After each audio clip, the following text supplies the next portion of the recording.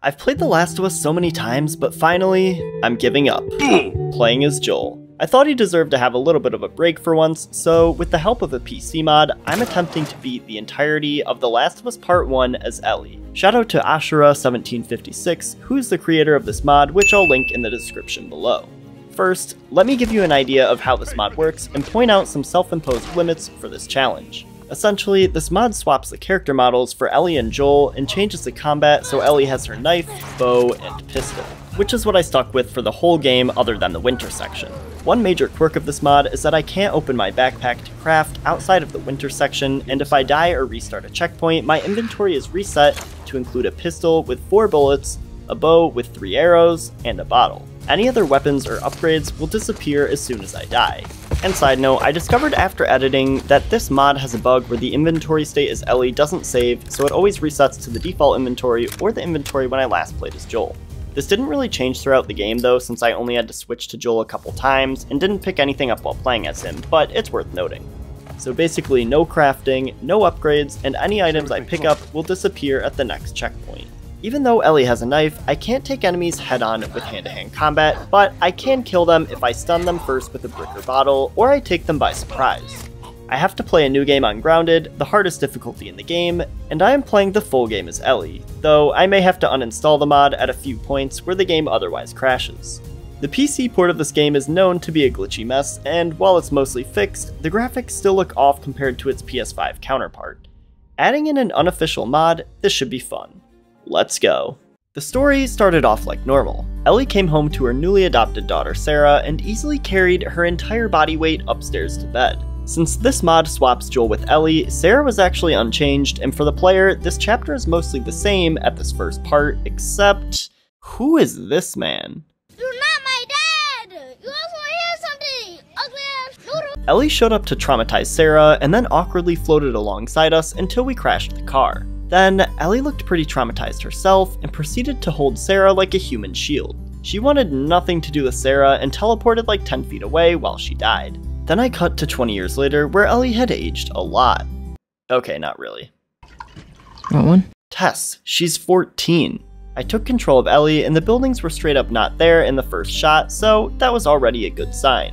I met these friendly street performers and then stopped at a checkpoint where Ellie used a quality fake ID. I got my only health kit for the entire game, and then Ellie proceeded to care about these spores. Psych! The game also crashed here, which was another good sign. My mask broke. Skill issue. Look, even Tess doesn't have a mask. I fought this first group of infected, and hitting this shot reminded me how good mouse aiming is. We bribed this guy with Pokemon cards for Robert's location, and the next area got super glitchy. First, Ellie spawned in front of cover, so I had to restart the checkpoint. Following that, the camera kept freezing in place like Resident Evil. Still, I restarted this and hit a sick 1-2 combo with a bullet and knife attack. I used a bunch of bottles to get past the next part, and then pulled an invisible chain and jumped into the abyss. There's our boy. There is literally no one there, Tess. I mostly ran through this area until I reached Robert. No hard feelings, right? I got it. We caught up with Marlene and made it through the docks to meet the person we were smuggling. He gave me a friendly greeting by combat, but at least he finally got a knife. So I begrudgingly took the kid to my hideout. He looks a little weird though. Today, we have 4 teenagers and 1 secret non-teenager. Can you guess who it is? That's right, it's Sarah. And I'm 14, not that that has anything to do with anything. I caught my breath and Joel decided to sit in the literal rain. I've never been this close. Is the outside? My guy, you are outside. Now get back in here. Yeah, nothing about this cutscene makes sense. Past the wall, these Fedra soldiers absolutely bodied Ellie before calmly arresting Tess and Joel. Ah, another very normal looking cutscene. We made it past the soldiers and Ellie levitated for a minute before moving into this giant skyscraper. Let's search for supplies. Except I literally can't use any crafting material, even from the menu it just does nothing. I couldn't even open this door for some reason, which, mind you, I had picked up at least 3 shivs at this point, but the game kept removing them. We came to the first clicker, and using a brick combo here was super easy. I dropped down shortly after to handle my first group of infected, and once again I breezed through. This whole building had so many throwables that it was actually pretty easy as Ellie since she could combo with the knife, so I cleared out the subway entirely. Killing these next few runners was super easy, and then Ellie stood in this chain to open the door to the museum. After getting separated, I made it to the second floor and accidentally threw a bottle right at Joel's face, but I still saved him. Oh man, can't deny that view. The view is literally Ellie's back. We made it to the courthouse, and tests revealed she was infected. Gee, I wonder how that could have happened. Leaving here, I basically just made a run for it. I was not ready for Joel to breathe spores, and neither was Ellie because she looked shocked. I was even more shocked to learn that in this version of the game, Ellie can finally swim, but she kinda just T-posed and awkwardly floated in the air. I could still swim underwater too if I held the dive button, and it looked very off. Alright Joel, come on, now we can both swim. Right? I can swim. I pushed Joel along the water, and we headed to Bill's town. Alright, just need to set this plank down, and yeah, perfect, that'll reach. I picked up the bow, and this was the only weapon outside of the starting pistol that stuck with Ellie for the entire game. Not far into Bill's town, and Ellie wasn't tall enough to grab this plank, so I had to uninstall the mod, play as Joel to pick up and move the board, and then reinstall the mod at the next checkpoint.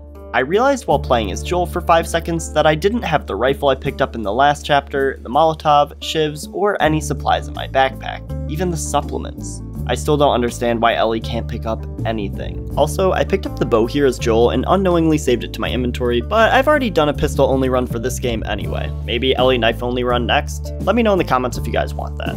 Switching back to Ellie, I soon got caught in this invisible snare. It's not cutting. Well, maybe if you actually cut the rope, Joel. Right after this section, I didn't keep the revolver for some reason. Bill gave Joel a hello kiss, and I came across more infected and used some bricks to kill them on our way to the church. Seriously, you gotta take that kid back to where you found her. Bro, I'm right here? Then Bill gave me another weapon that would soon disappear, and he yelled at Joel. Hey! What'd I say to you when we walked down the steps? I'm just fixing your stupid pile. I cleared out this graveyard, and mostly snuck my way through these backyards. We got stuck, but luckily Joel was the perfect size to fit through this doggy door. Careful. Of course.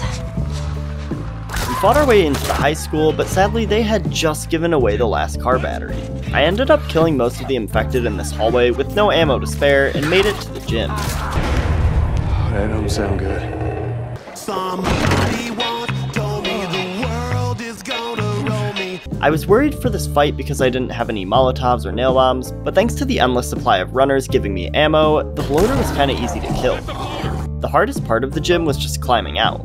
I fell about 3 times and had to restart the checkpoint until Bill felt like finally helping me out. Eventually, we made it out of the school and met up with Frank, who was kind enough to donate a car battery. After taking out these infected, which required me to restart a couple of checkpoints, we got into the truck and drove away. To the invisible! Vote for Bill! Then we left for Pittsburgh. Ellie got straight up impaled in this QuickTime event, but luckily she remembered her plot armor and channeled some part 2 Ellie to kill this first guy and kick this other one's face to save Joel. This first section is where I really had to start playing aggressively because Pittsburgh had so many unavoidable combat sections. You're gonna pay for that! Then Joel did his stand-up routine. So, on the way over I saw some potholes in the road, but the guys fixing them disappeared. Still waiting on them to resurface. What's the difference between the hunters and potholes? I try to avoid hitting potholes. I think they like that one. I ended up running through this bookstore while Joel painted his nails so he couldn't get them wet on this palette. We made it to the hotel and the manager was extremely rude when I tried to check in.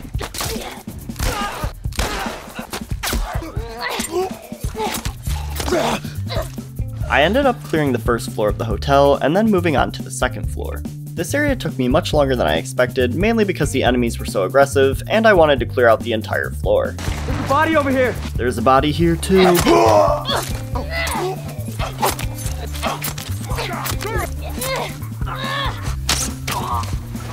It's over, Anakin! I have the high ground! Ellie took a dip in the hotel pool, and in the basement, I mostly made a run for it because I was certain I'd have no chance against the infected down there. I cleaned up this restaurant and tried to grab this guy's shoe while he attempted to drown me, and Joel didn't like that. I argued with Joel, but to make it up to him, I played him a song.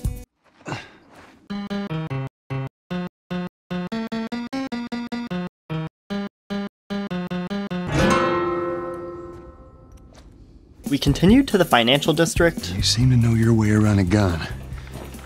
You reckon you can handle that? And to me, this is one of the hardest parts of the game. This took longer than I'd like to admit, but I slaughtered all of them.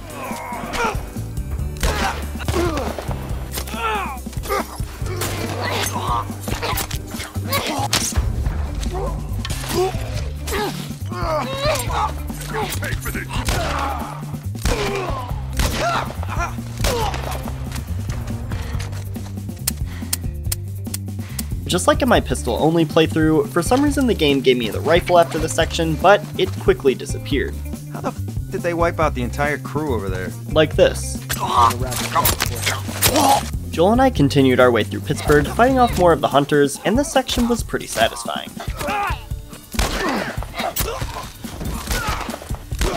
We ran past this machine gun, and then Ellie gave Henry the Joel Miller hello. And we teamed up with Henry and Sam for the biggest heist of our careers. Joel shoplifting from this toy store. That doesn't belong to you. Thief! Then we followed Henry to his hideout. So, how old are you? Me? 14. How old are you? The same? Dude, this is not a Netflix original. He is not 14. You are clearly not the same age. After many tries, I fought my way through the nighttime gate fight.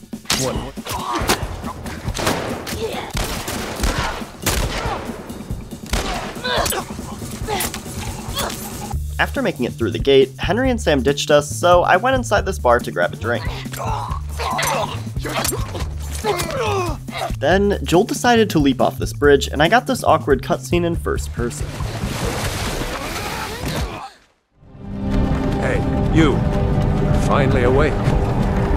You were trying to cross the border, right?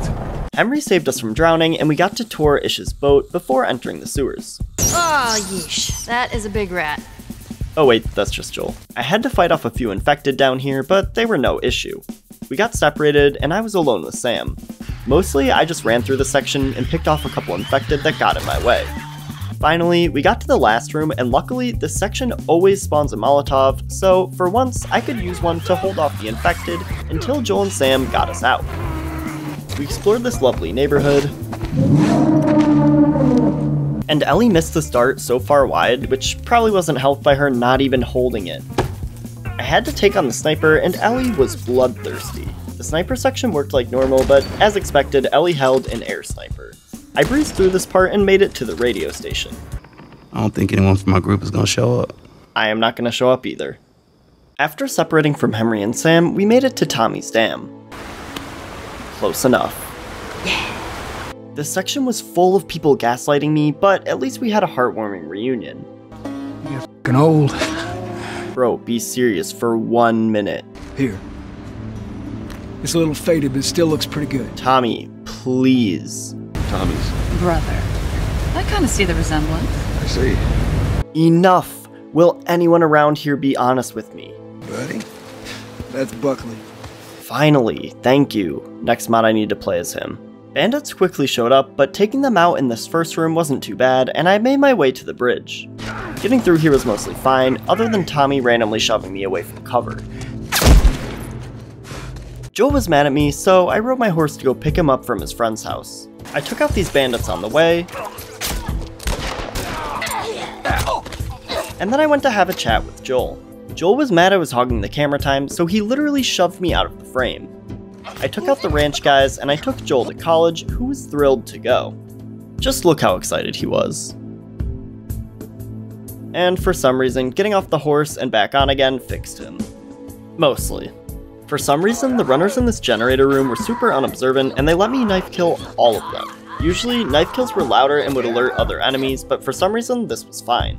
I went to check out Joel's dorm room, and on my way, I met his friends in the basement. I killed one clicker, but otherwise stuck through so we could continue to the hospital.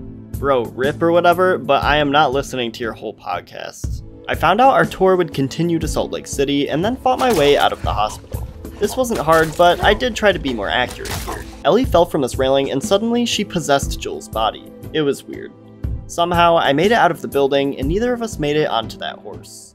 Winter is actually half normal in this game. Since you normally play as Ellie, this part was actually unchanged, and I could even craft and access my backpack.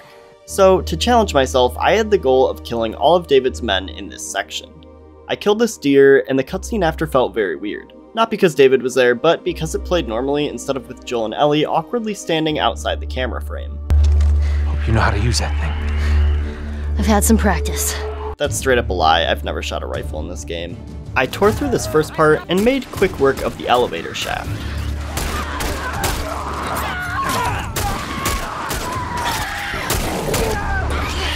I think we did it. Like we killed all of them? We? David, look around. This was absolutely not a team effort. Then I snatched this medicine and took it back so Ellie could heal Ellie. The hunters chased me on my horse and they took out Callus, so I got payback on every single one of them.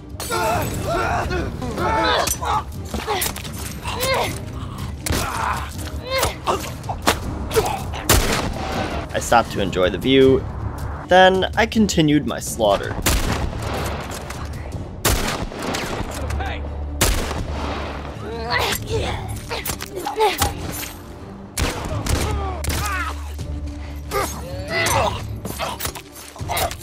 I switched back to Ellie and ran out of the house in search of Ellie.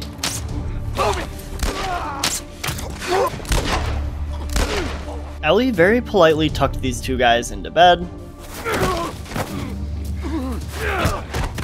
and then made some small talk. But you're gonna mark it on the map.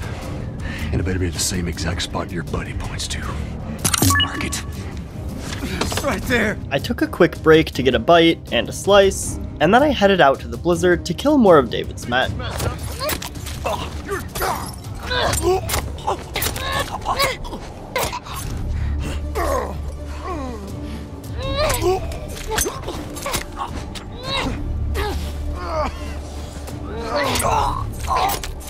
I met up with David again, and this machete looks a little different here. I beat this fight, and the game crashed. Apparently, the transition to the next section breaks the game, so I had to disable the mod momentarily, walk a few steps as Joel until I hit a checkpoint, and then turn the mod back on.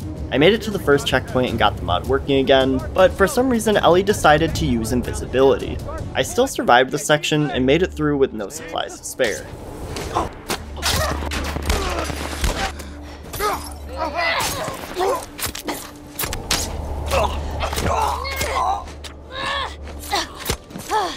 Then I went to save Ellie, except she didn't really need me to save her.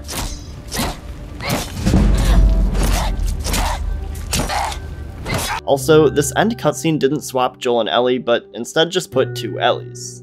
Now look how happy Ellie is to be in Salt Lake City. We got to check out Salt Lake's beautiful petting zoo. Alright Joel, just gentle, real gentle. No, Joel, you can't. And then Joel gave me a picture he had, which actually broke the mod, so I had to replay the checkpoint and not pick it up. I avoided most of the infected in the tunnels, aside from a few that got in my path, but I didn't have enough ammo to deal with how many were down here, so I snuck by and shot this flicker that grabbed Joel. Ellie awkwardly stepped back and used telekinesis to place this ladder before heading to the final underground area. I fell into this bus, did some more T-pose swimming, and carried Joel out of the water. Ellie was not happy with Marlene, and I took out every single Firefly in this hospital. Oh, Ellie, that's not... I ain't got time for this. And the final slaughter of the game began. You're gonna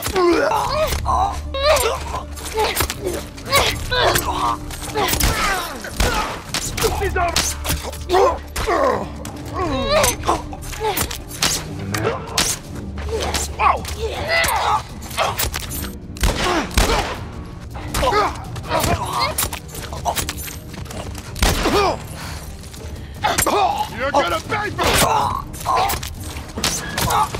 And now on to the next floor.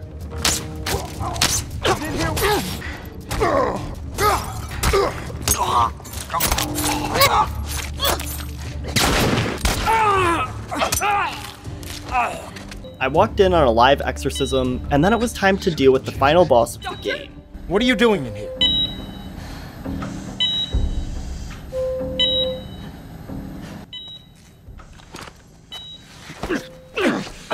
I snatched Joel off the operating table and made a break for the elevator.